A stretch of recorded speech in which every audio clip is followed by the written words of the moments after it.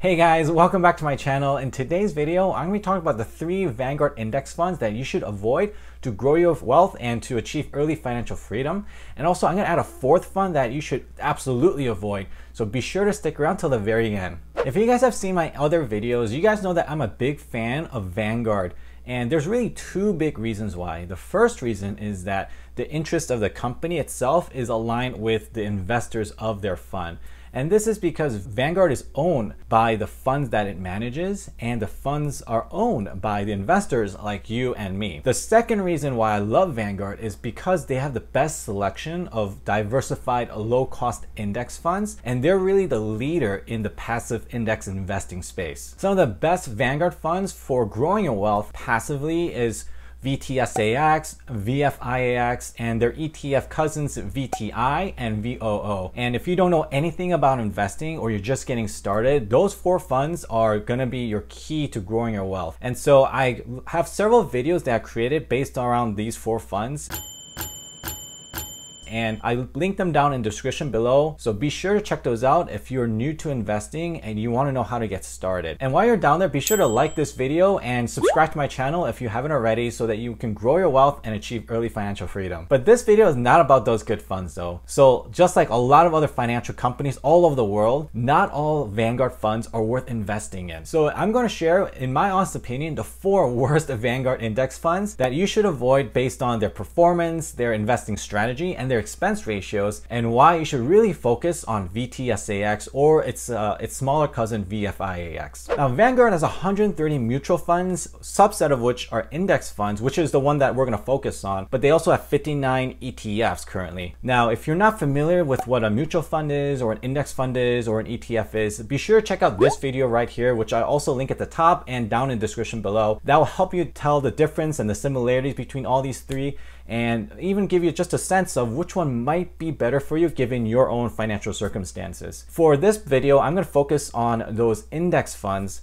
that Vanguard has and compare those with VTSAX. And the thing is, there's a lot of index funds in there as well. And so what we're going to do is narrow it down to those that are 100% invested in stock, just like VTSAX, those that are not closed to new investors, just like VTSAX, and then those of all risk levels, whether it's a high risk fund or a low risk fund. And so by doing that, we were able to properly compare which ones are really the worst Vanguard index funds compared to VTSAX. I'm also going to be including funds that have all sorts of minimum requirements, from $0 to $1,000 to all the way up to $50,000. So all those funds are fair game. Now you may be wondering, why am I so focused on VTSAX? And really it's because it's the benchmark, it's the gold standard, especially for the financial independence retire early community and just investors in general who want to get some kind of benchmark to compare different investments. And I have a whole lot of videos on VTSAX as well as VFIAX, which is the smaller cousin, and that one follows the S&P 500. I have a whole bunch of videos down in the description below, so be sure to check those out to get more details and more information if there's any confusions or you have any questions. But for now, I'm going to focus this video on comparing the worst funds with VTSAX and really show you the difference in performances between these index funds. So the first worst Vanguard index fund that I want to point out is VTMGX, which is the Vanguard Developed Markets Index Fund, and this one is the Admiral shares. There's also the investor shares, which is VDVIX. That one is closed to new investors. And in case you're not familiar with Vanguard's tier structure, there's the Admiral shares, there's the investor shares, and institutional shares. They're just different ways that Vanguard has tiered share classes. And more recently, Vanguard has been shifting out of investor shares and moving people into Admiral shares. And so just letting you know that you'll probably see VTMGX more frequently than VDVIX moving forward. One of the biggest differences between Admiral shares and investor shares is the minimum required to invest. If you have a hard time finding $3,000 to invest in any of Vanguard's Admiral share class of funds, then you can always go to the ETF version, which if there is an ETF version, you can always buy 1 share of those to get started. So going back to VTMGX, I'm going to swing over to the screen and point out some details about this fund that I think should be of interest to us. So here I am on Vanguard's website, and this is the overview page for VTMGX. First thing you'll notice is that the expense ratio is pretty low at 0.07%, which is pretty good for an index fund. Minimum required to invest is $3,000, as I mentioned before. But if we go down further, you'll see that this fund is about $118 billion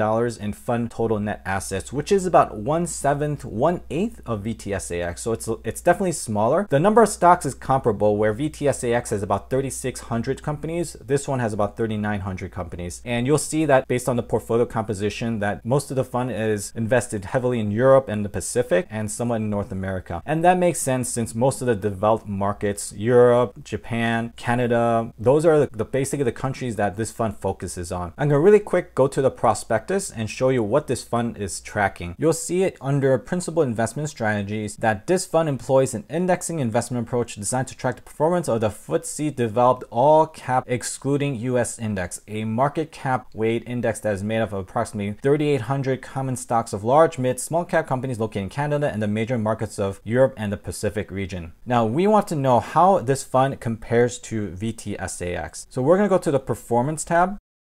So we're going to go to compare, add VTSAX.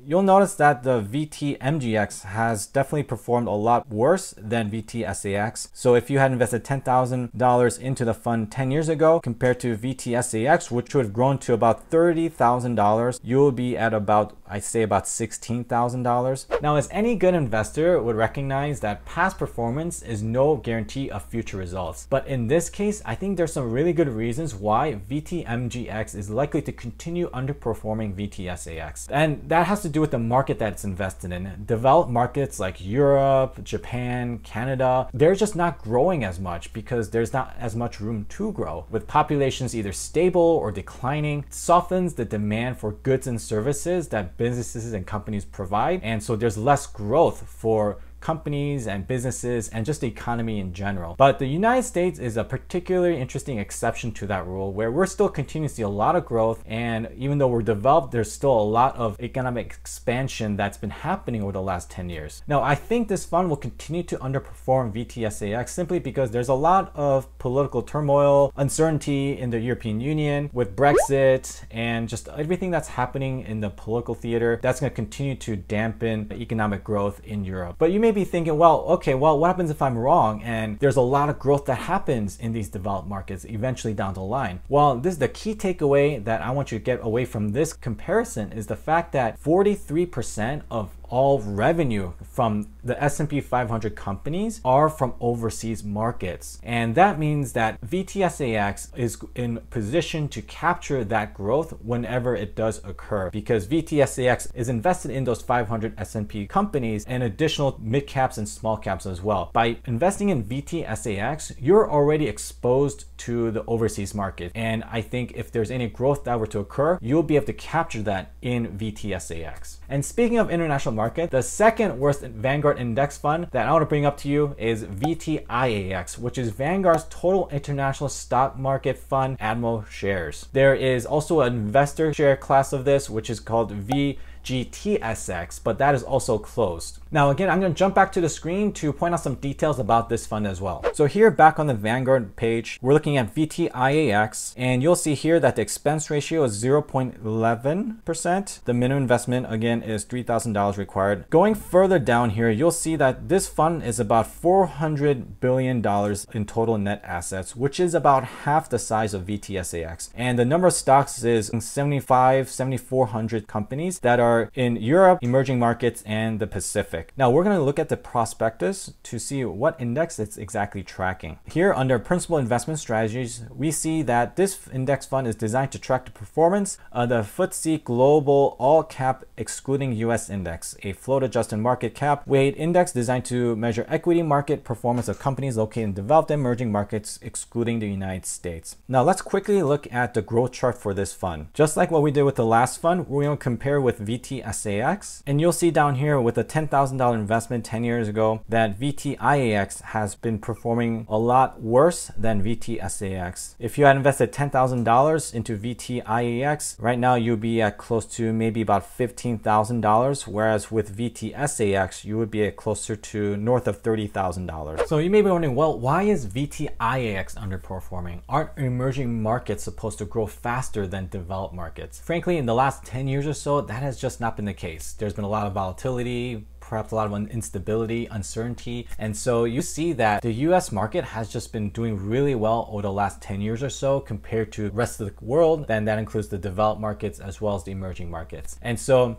the key takeaway here though is that the US continues to be a safe haven for global investors. And by investing in VTSAX, you get good exposure to the United States and the growth that could potentially be experienced here. But you also get a lot of overseas exposure that you can get with VTIAX. But why not just get everything with VTSAX? Because that's going to simplify your investment strategy. And frankly, it's just a really good, well-rounded fund for both developed markets and emerging markets overseas. All right, the third worst Vanguard index fund is VENAX, which is Vanguard's Energy Index Fund Admiral Shares. Let's jump to the screen real quick and let me just show you some details of this fund. All right, back on Vanguard's page, we're looking at the overview of VENAX, and you'll see that this is a very sector-specific stock fund. The expense ratio is at 0.1%. This has an interestingly minimum investment of $100,000, and that's probably going to dissuade a lot of investors to put that much money into a single fund. But Vanguard does make it known that there is an ETF version of this, which you could buy at the price of one share. Now let's move down a little bit further and let me show you real quick. So this index fund has 134 stocks. So it's invested in 134 companies, which is not a lot. I think it's a little bit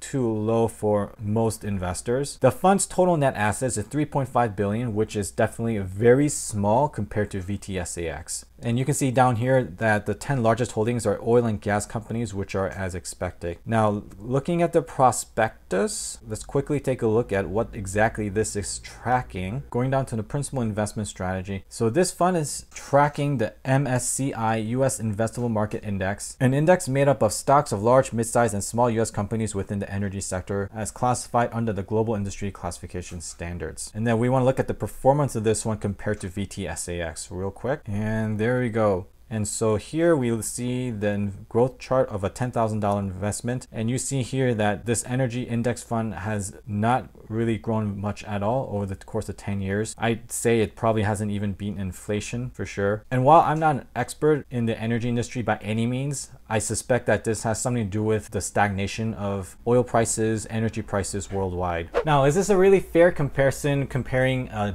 diversified total stock market fund with a sector specific fund? And to be honest, it might not be, but I think it just reiterates my point that unless you have some expertise in any particular sector or you know something that Wall Street doesn't, you are probably better off investing in the total stock market index rather than trying to beat the market in specific sectors like energy, because it's risky and you might be missing out on growth in other areas of the economy. All right, the fourth worst Vanguard index fund that you should avoid is called VMMSX, and the name of this is called Vanguard's Emerging Markets Select Fund Stock Fund.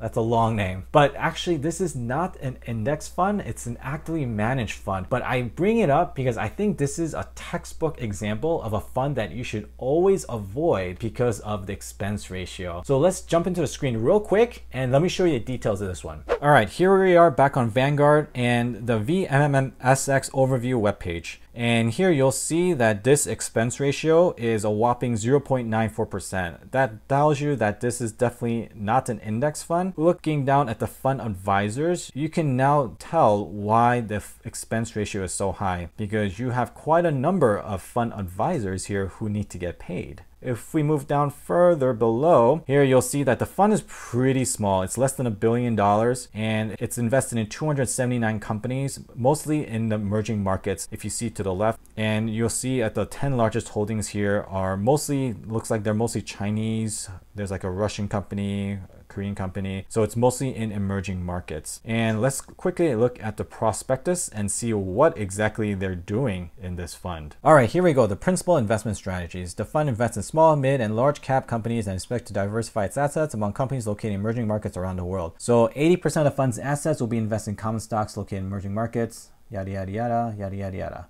All right. And as before, we're going to compare this fund with VTSAX. So you'll see here, looking at the 10-year growth chart of a $10,000 investment, this VMMSX fund has basically not made you any returns at all over the last 10 years. And that's not surprising given the expense ratio. There's not really much commentary to add here other than avoid costly, actively managed mutual funds and stick with low-cost index funds to see your wealth grow. And just to sum everything up, I put together a chart here, a hypothetical growth chart that shows you all 5 funds mapped over the last 10 years. If you enjoyed this video, be sure to hit that like button down below and share with a friend if you think it'll help them in any way. And be sure to subscribe to my channel if you haven't already to get more videos on how to grow your wealth and achieve early financial freedom. Thanks for watching, guys, and I'll see you guys at the next video.